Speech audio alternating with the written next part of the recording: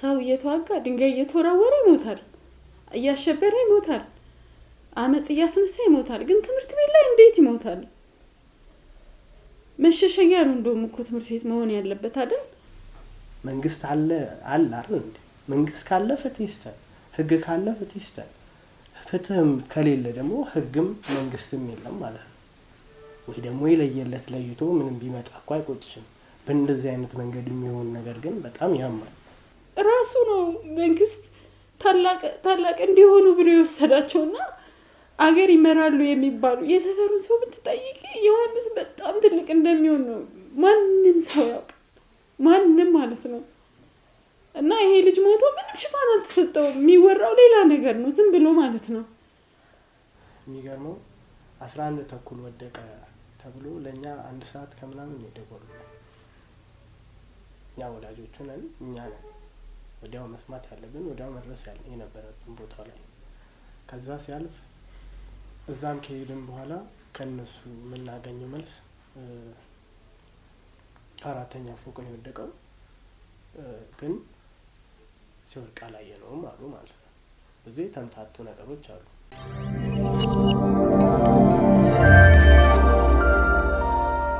እኔ ስራ ቦታ ነበርኩና አዳኝ ነበርኩ 12 ሰዓት ከምናምን ተደወለ ከዛ ከገላን ማለት ነው ከዛ ከገላን ነው ሲሉ ማለት አሞታል ምናምን ይሉኝ አልመሰለኝም የሆነ ነገር ሊነግሩ ይመስሉኝ ከዛ የዮሐንስ እናት ነሽ ሲለኝ አሁን ምናምን ነገር ትንሽ ዮሐንስ ስላመመው ጥሩነሽ ሆስፒታል እንድትመጡ ነበር ምናምን ሲል ያው በጣም ደነገጥኩ ግን ለደነግጥም እንደዚህ አይደለም የጠበቅኩት ምን አባት መከባለ ስማማ ብሎት ምናምን የመሰለኝና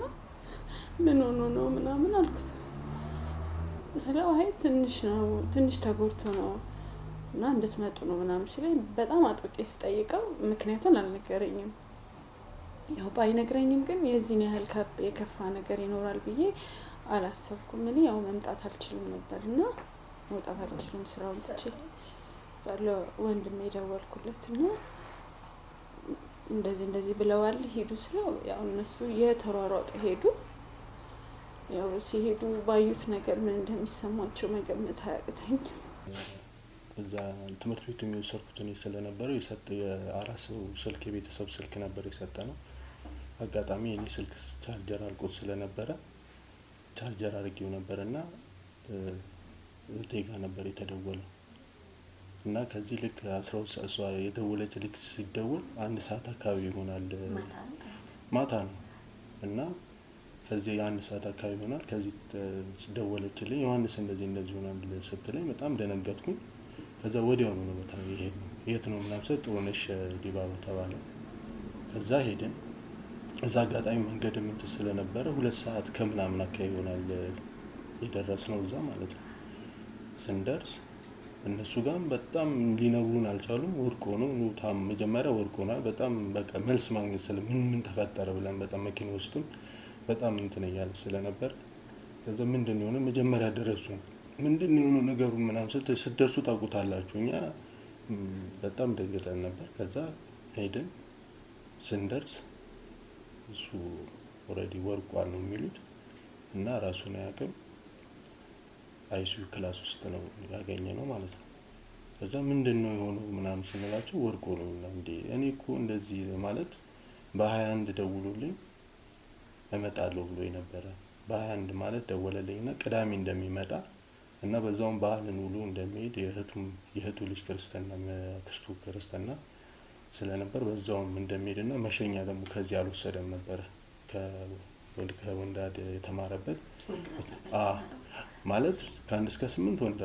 ወንዳድ ተማረ ከ8 ከ9 እና 10 ኮኮበ ጸባ ተምሮ ተመልሶ እዚህ ይሄ ድልስ ሲገኝ ማለት ነው እዚህ ሲቆዩበት ነው በዚያ 3 ወሩን ተምሯል ማለት እነሱ እንዳሰቡትም አይደለም ወዲያው ትምርቱን የማዳሪ ትምርት ቤቱን የጀመሩት ከዛ ይሄን ሲጠብቅ በኋላ ችግርም ስለሚፈጠር አጓጉል እንዳይሆን እዚህ ያለው እንትን ከደወሉ ያው ትሄዳለህ በሚለው እዚህ 3 ወር ተምሮ ነበር የሱም መሸኛም እንደሚወስድ ነው ያወራል። በ2012 የትምህርት ዘመን ማለት ምን ያህል ጊዜ ነው እዛ ዳሪ ትምህርት ቤት? 15 ቀን ነው የገባው እኮ። 15 ቀን ነው። በ15 ቀን ነው ሶስት ከጓደኞቹ ጋር ነው 15 ቀን ነው በቃ የቆየው እዛ ማለት ነው። እዛ ያው እነሱን ስንጠይቃቸው እነሱም ላይ በጣም መደናገጥ ይታያል። ትክክለኛ የሆነ ነገር ግን አይደለም ማለት ወርቆ ነው የሚሉት። የወደቀበት ምክንያት በግልጽ እነሱ የሚያወሩት ነገር የሚያውቁት ነገር እንደሌለ ነው እንትን የሚሉ እና በጣም ተጎርቷል። እጁ ተሰብሯል። እንዲህ እንደወደቀ ያስታውቃልና እጁ የተሰብሯል። ዶክተሩ ግባና ያው ብሎ እንዴ ምንድነው ስለ ያው እጁ ተሰብሯል። ይሄ የወደቀበት እንትኑ ደግሞ የጣፊው አካባቢ ደም እየፈሰሰ ነው። ግዴታ ትፈርማለህ እና ተደውሎ ይመጣ ሰርጀሪ ዶክተር አለና እሱ እንደመጣ ትፈርማለህ አለ። ከዛ እሺ ያው መቼስ ዶክተር ነው ለማዳን ነው የሚኬደውና ትፈርማለህ ሲሉ ያው ዶክተሩ መጣ። በጣም ቆይቶ ነው የመጣው። ራሱ በጣም እነሱ ላንተም ብለው ነው ዶክተሩ የመጣው። ከዛ ፈረምን፣ ገባ፣ ወጣ፣ ይዞት ወጡ። ያው ሚሰጡ ያኛው ደሙን ነው እንትን ለማቆም ያለውን ተስፋ ሲነግረን እንዛው በቃ ያለው ተስፋ ምንም ብዙ ነገሩ ተጎድቷል። ሲወርቅ የኩላሊቱ አንጀቱ ሁሉ ነገሩ የወደቀበት እንትን በጣም ተጎድቷል ብሎ ያለው ማለት ነው። እየተከታተልክ ስደውል የደረሰበትን ነገር እንደዚህ በግልጽ አልነገሩኝም። ችግር የለም ሕክምና እያደረጉለት ነውና በቃ ጧት ትመጫለሽ አሉኝና በቃ ሳልተኛ ድሬ ለሊት ሄድኩ። ለሊት ሲሄድ ያየሁትን ማመን አልቻልኩም። ለምንድን ነው እኛ ላይ እንደዚህ መድረስ የለበትም ብዬ ስለማምን ነው። ዮሐንስ እንደዛ መሆን አልነበረበትም። ዮሐንስ በጣም ጠንካራ ልጅ ነው ማለት በጣም ኃላፊነት የሚሰማው ልጅ ነው። ዮሐንስ አንድ ልጅ ነው ለኔ ማለት ነው። ለቤተሰቡም ብርቅ ልጅ ነው። በጣም የተደከመበት ልጅ ነው እና እግዚአብሔርም እንዲጨክናል ብዬ አስቤ አላውቅም። ከዛ ዶክተሮቹን ስንጠይቃቸው ምንም ተስፋ የሚሰጥ ነገር አልነገሩንም። ህይወቱ አለች ያው አልሞተም፣ ግን በጣም ተጎድቶ ነበር። በጭራሽ ግን ዮሐንስ በጣም አላማ ያለው ሰው ነው። የሚገርም ማለት ነው። የሚገርምሽ ትልቅ ሰው እንደሚሆን ሁሌ ነው የሚያውቀው። ይሄ እንዴት እንደዚህ እንደሆነ አላውቅም። የማውቀው ነገር ቢኖር ግን ዮሐንስ ራሱን እንደዚህ ያደረገ ወድቆ ነው ምንድን ነው የተባለው? ያው ከፎቅ ላይ ወደቀ አሉን። ማንንም አላየውም ነው ያሉት ሲወድቅ። ማንንም አላየውም አሉ። ግን ከአራተኛ ፎቅ እንደወደቀም ይነግሩናል። ትንሽ መረጃው ይፋለሳል። ማንንም ካላየው ከአራተኛው ከሶስት አይታወቅም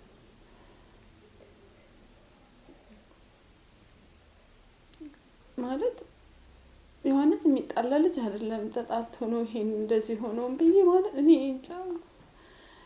ማቀው ግን እኔ ዮሐንስ ራሱን እንደዚህ ያደረገ በቃ ይሄን ብቻ ነው ማቀው። ምንድነው የተፈጠረው እንዴት ነው የተፈጠረው ምንም መረጃ የለንም። ምክንያቱም እርቆ ሆስፒታል ከወሰዱት በኋላ ነው የደረስነው። እሱ መናገር አይችልም ነበር ስንደርስ። እነሱም ሙሉ መረጃ አይደለም ጥቂት እንኳን ምንም በቃ ነገር አልነገሩንም።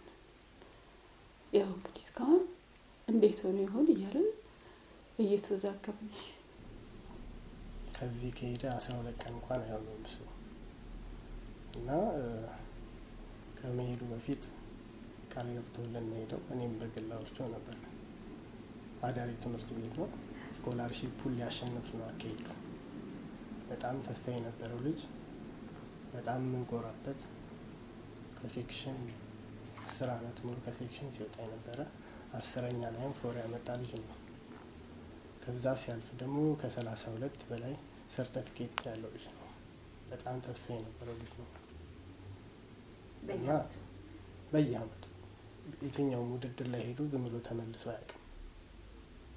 አሸናፊ ነው ብዙ ጊዜ ብዙ ከትምህርቱ ባለፈ ብዙ ነገር ሲሞክር በጣም እኔ ማለት ታላቁ ነኝ እንግዲህ ግን እኔ ራሱ የሆነ መማርበት የሆነ ታላላቆቹን ማስተማር የሚችል ምንም ነገር አሰርቶ ማሳየት የሚችል አይደለም ብለሽ እንኳን አስበሽ እሱ ግን አድርጎ ማሳየት የሚችል እና እኛ ብቻ ሳይሆን እኔ በጣም ብዙ ነገር ነበር የምጠብቀው ማለት ነው ሲሄድ ያንን የመሰለ ተስፋ ይዞ ያንን የመሰለ ጭንቅላት ይዞ አደራ የሰጠናቸው የተሻለ ደረጃ አድርሰው እንዲመልሱልን እንጂ በ12 ቀን ውስጥ ሬሳው እንዲመልሱልን አይደለም እኛ ምን ጠይቀውም ምን ጮህበትም ያጣነው ማለት በምንም ምክንያት ዝም ብሎ ወደቀ ቢሉኝ እኔ አልቀበልም ወይም ሊወድቅም አይችልም አሁን ባለው ሁኔታ በምንሰማው ሁኔታ ሊሆን ይችላል ብዬ ነው ማስበው እና ለእንደዚህ አይነት ነገር ደግሞ እኛውን ምን ጮኸው እሱ ተመልሶልን አይደለም ወይም እንደማይመለስ እናውቃለን ምንም ነገር ብናደርግ በምንም መልኩ ነፍሱን ልናገኝ አንችልም ግን ይሄ ነገር መቆም አለበት ሌላው ቤት እንደዚህ ሀዘን መግባት የለበትም እንዲም ሊሰበሩ አይገባም እና የሌላው ቤት እንዲህ ሊንቋቋ አይገባም መንግስት መቼ ነው ይሄን ነገር ሊያስቆመው የሚችለው ህግስ እስከመቼ ነው የሚያጣራው ማለት ህግ ባጣራ ቁጥር ተማሪዎች እያለቁ በየቦታው እንዴት ነው ይሄ ነገር ሊቆም የሚችለው መፍትሄውስ ማን ነው የሚሰጠው ባዳዮቹስ ወይስ ወንበዴ የሚባሉትስ ተይዘው ዋጋቸው የሚሰጣቸው መቼ ነው እና ምንም በቃ ይሄ ነው የምትይው ነገር አለ እኔ አላምንም ምንም ቢሉ እኔ አላምንም ምንም ዮሐንስ ራሱን አይጥል ምንም ችግር ያለበት ልጅ አይደለም ማለት ዮሐንስ በጣም አላማ ያለው ልጅ ነው ውድድር የሚወድ ማሸነፍ በጣም የሚወድ ካላሸነፈ የሚጨንቀው ልጅ ነውና በፍጹም ይሄን አያደርግም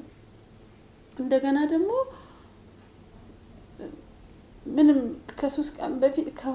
እንደ በ21 ተደዋውለን ለባል እንደሚመጣ በ21 በ22 ወደቀ ሌሉ ማለት ነው በ21 እንደሚመጣ በ25 የህቴ ልጅ ክርስትና ነበርና ለክርስትናው እንደሚመጣ ዶክመንቶች ደግሞ አልወሰደምና ከዚህ ከነበረበት ከሱም እንደሚወስድ ነግሮናል በጣም ደስተኛ እንደሆነ ነው የምናውቀው እንዴት ተፈጠረ ምን ሆነ እንግዲህ እሱ ምንም ላቅ አልችልም እኔ እንዴት ወደዛ ትምህርት ቤት ሄደው እንዳልኩሽ ዮሐንስ በጣም ሰቃይ ተማሪ ነው እና መንግስት የሆነ አመቻችቶ ሰቃይ ተማሪዎችን አወዳድሮ ያው ሚዲያ ላይ በጣም ሲወራ ነበር እንደዚህ ጎበዝ ተማሪዎችን በተለየ እንክብካቤ ብንይዛቸው ጠቃሚ ነው የሚል ሐሳብ ያው እንግዲህ ከጠቅላይ ሚኒስትሩ እንትን በተባለበት ሁኔታ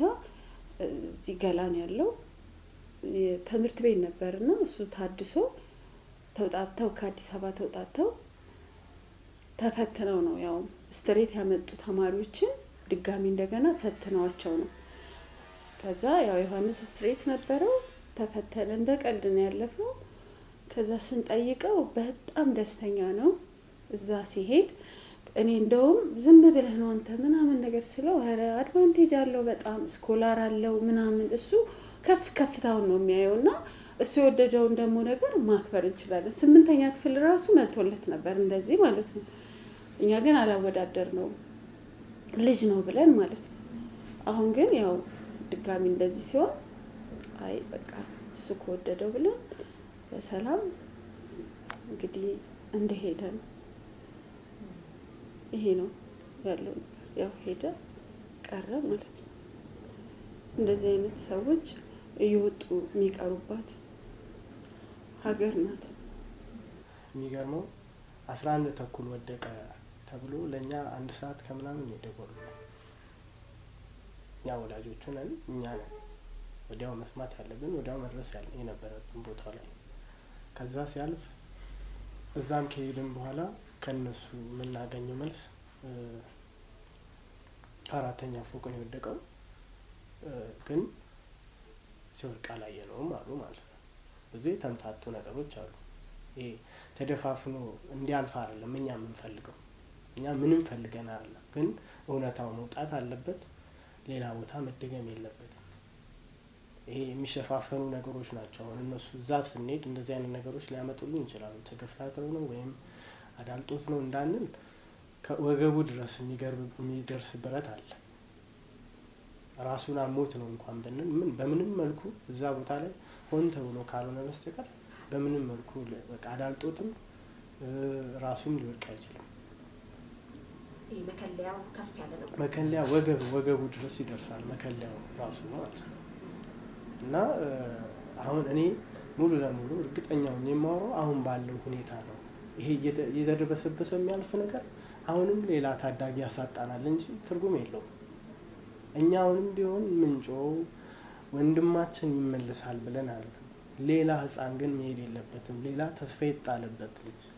ሌላ ስንት ነገር መስራት የሚችል ልጅ በጣም የሚገርም ታለንት የነበረው ልጅ ነው በጣም አቅም የነበረው ልጅ ነው ከራሱ አልፎ ከኛ አልፎ ሀገሩን መጥቀም የሚችል ልጅ ነው ሲጀመር የተሰበሰቡትም እንደዛ ነው 1000 ተማሪዎች ናቸው የተሰበሰቡት በከፍተኛ ውጤት ላይ ያሉ ነገ ሀገር ተረካቢ ይሆናሉ ስኮላርሺፕ አግኝተው ብዙ ነገር መፍጠር ይችላሉ ተብለው የገቡ ተማሪዎች ናቸው እኛ አደራ ሰጠናቸው እነሱ አደራቸውን በልተው አስክሬን የመለሱልን ልክ አይደለም በጣም ልክ አይደለም ለዛው 10 አመት ሙሉ ትምህርት ቤት ሲመላለስ እንቅፋት መጥቶት የማያውቅ ልጅ 12 ቀን በማይሞላ ጊዜ ውስጥ ነው እንግዲህ ምን ከሚያል ፎቅ ላይ ወደቀ አሉ የሞተም አይነታል የሞተበት ሁኔታ ራሱ በጣም ያናደ ለአንድ ደቂቃ እንኳን ሳናወራው ምን እንደገጠመው እንኳን ሳንጠይቀው ኮማ ውስጥ ገብቶ የሞተው ማለት ነው እና መንግስት ምንድነው ይሄን ነገር መንግስት በምን ደረጃ ነው የሚፈታልን ህጉስ ምኑን ነው የሚያጣራው ካጣራ ለምን አይዝም ለምንስ ለህግ አያቀርባቸውም ሰዎቹ ሁሌኛ ይሄን ናዘን እየሰማን ሌላም ቤት ሲንኳኳ እንደዚሁ ያዘነን ሀገራችንን እየጠላን መኖር የለብንም እኮ ፍትህ እንፈልጋለን መንግስት በጣም በቃ እኛ ያለቀስን ነው ማለት መንግስት አያውቀውም አሁን የኔን ጉዳት አያውቀውም እኔ ብቻ ነኝ የማውቀው ለምን ራሱ እንደቆንኩኝ እኔ ነኝ የማውቀው ምክንያት ማለት እንዴት እንዳዘምኩ ነው የማውቀው እኔ ነኝ ለምን ከበረታው ለምን እንደበረታው የማውቀው እኔ ነኝና ምንድነው ምን ሆኖ ነው መንግስት ግን ስንት እናት ነው የሚያለቅሰው እኛ የኔ ልጅ እኮ ብቻ አይደለም ከፎቅ የወደቀው በቀደም እኮ ድሬዳዋ ላይ ሁለት ልጆች ወድቀዋል በቀደም እንደዛ እና ምንድነው ግን ማለት ሰው እኮ ለምሳሌ ምንድነው የተባለው የደሃ ልጅ ነው የሚሞተው ብለው ነበር አይደል ጠቅላይ ሚኒስቴሩ የደሃ ልጅ እኮ የሚሞተው ድንጋይ ይዞ ሲወጣ ሲያሸብር ነው አይደል መሆን ያለበት ግን ሊማር ሄደ እንዴት ይሞታል ነው ማለት እኔ ያለኝ እኮ ነገር ልጄን ማስተማር ነው ደሃም ቢሆን ሀብታምም ቢሆን ከማስተማር ውጪ ልጄን ምንም ልለው አልችልም ማስተምረው እኔን ብቻ እንዲጠቅም አይደለም አገሩንም እንዲጠቅም ነው አይደል አገር ሊጠቅም የሄደ ተማሪ የሞተ ስለሆነ ምንድነው ለምንድነው መንግስት ዝም የሚለው በርግጠኛነት ምንነግርሽ ይቀጥላል አሁን ይሄ ማለት ነው አሁን የኔ ልጅ ተወርሮ ሞተ ከዛ ዛ ማአት እንደዚህ እንዴት ነው እስከ መቼ ነው እና ምንም ይቅርብን ግን ልጆች አይሞቱ በቃ ምንም ሁሉም ነገር ችግር ይሁን ግን ልጅ አይሞት እውነት ልጅ አይሞት በጣም አሳዛኝ ነው እኔ እናቴን ማባቴን ቀብሬያለሁ ለቴን ነው የሚነግርሽ ግን ይከብዳል ልጅ ሞት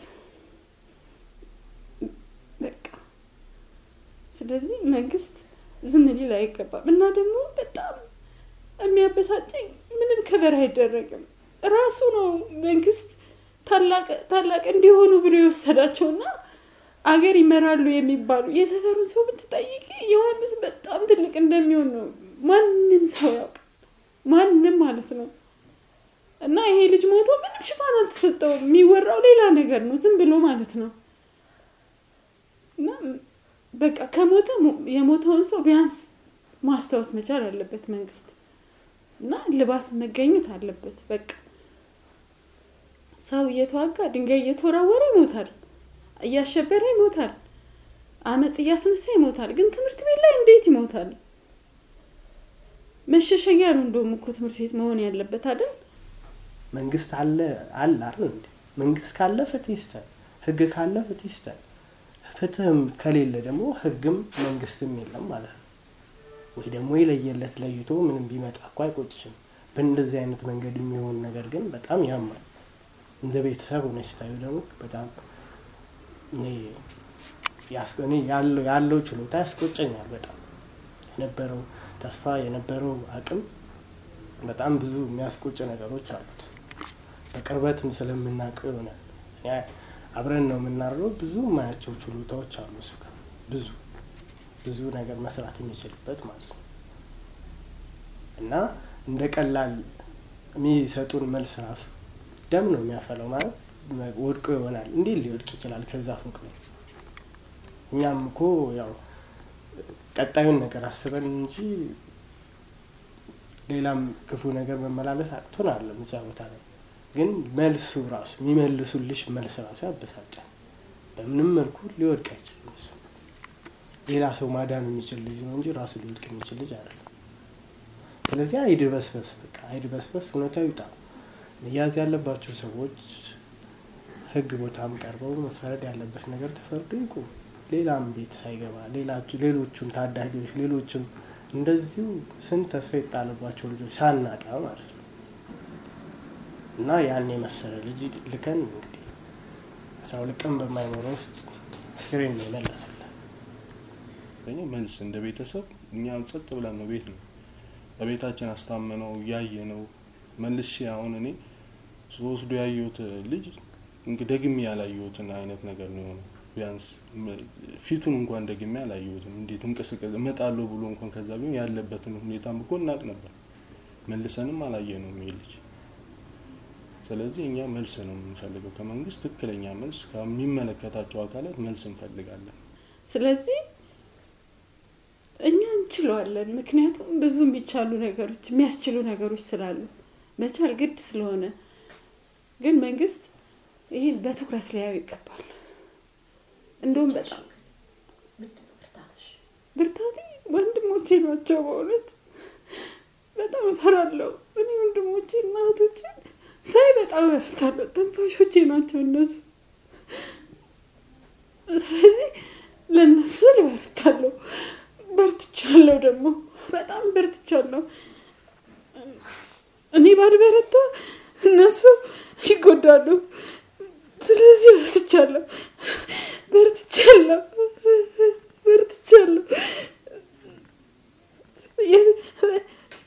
ብዙ የሆንኩ በልጄ ነው